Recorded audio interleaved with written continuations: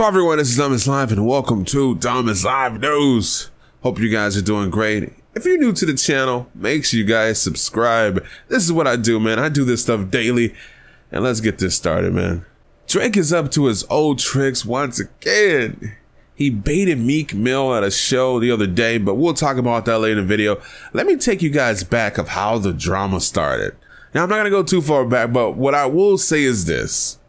Meek Mill decided to tweet out and confront Drake about him having ghostwriters. Then Drake dropped back to back, and Meek Mill went from tweeting every day to tweeting every few months. Trigger fingers turned to Twitter fingers.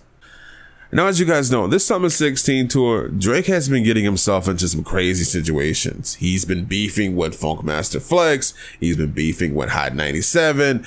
He beefed with Ebro. Somehow an imaginary beef between him and Eminem happened.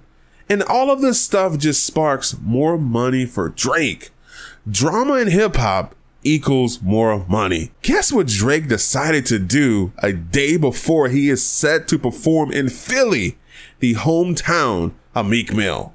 In DC, I believe it was DC, a day before Philly, he performed Back to Back, which is a Grammy Award nominated song, diss track, towards Meek Mill. And he changed the words. Now, this is what he said. So if you didn't catch that, what he said in this video was this. I did another one. You pussy still ain't did shit about the other one. So he basically called Meek Mill a pussy. And you guys are probably saying, Tom, like, isn't that what he said on the song? The actual lyrics, he doesn't say that.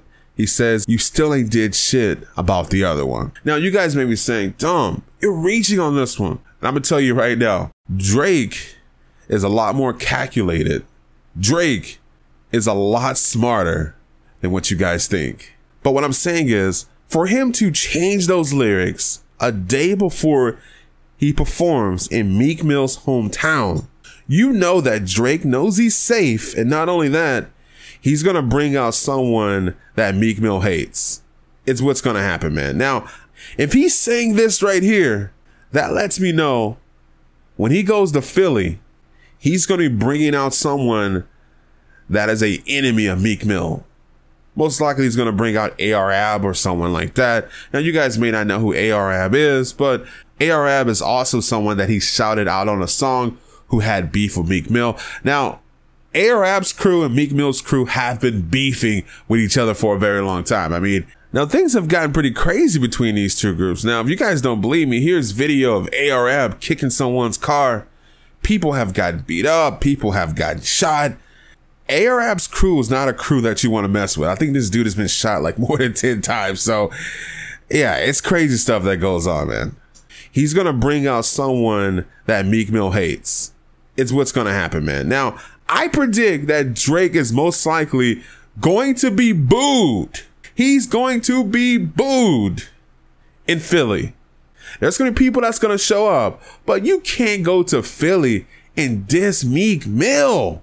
Or can he? We're going to find out. We're going to find out if Drake is really untouchable. If Drake goes to Philly and they don't boo him when he performs back to back, the dude is untouchable. How can you go to someone's hometown and diss them? Meek Mill is the #1 rapper in Philly. The fans are going to a rap concert. If he goes to Philly once again and he performs back to back and he's not booed, you can't touch the guy. He's untouchable. Now, from a physical sense, you can't touch Drake anyway because the dude has like 1,000 bodyguards. Like, you're not going to penetrate his armor because you got to get through the 1,000 bodyguards just to get him. So at this point, Drake can say whatever he wants to say.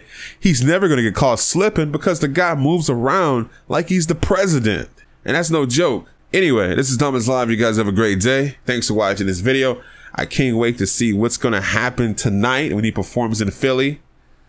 I mean, I don't know if there's going to be riots. I don't know what's going to happen, but we're going to find out, man. We're going to see if things are going to be peaceful.